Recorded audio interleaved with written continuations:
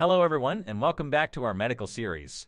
Today we're diving into a topic that's often misunderstood, pneumonia versus pneumonitis.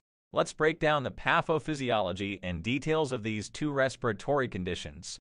First, let's understand the basics. Our lungs are vital organs responsible for oxygenating our blood. They consist of airways, bronchioles, and millions of tiny air sacs called alveoli. Pneumonia is a common lung infection where the air sacs in one or both lungs become inflamed and filled with fluid or pus. This condition is primarily caused by bacteria, viruses, or fungi.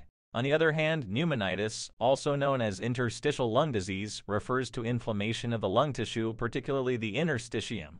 Unlike pneumonia, pneumonitis is not primarily due to infection but rather triggered by various factors such as exposure to toxins, allergens, or radiation.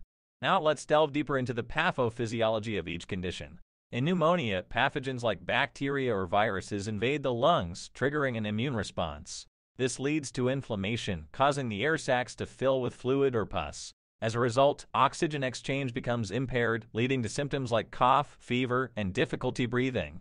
In pneumonitis, the inflammation primarily affects the interstitium, the space between the air sacs and blood vessels. This inflammation can be triggered by exposure to substances like asbestos, silica dust, or certain medications.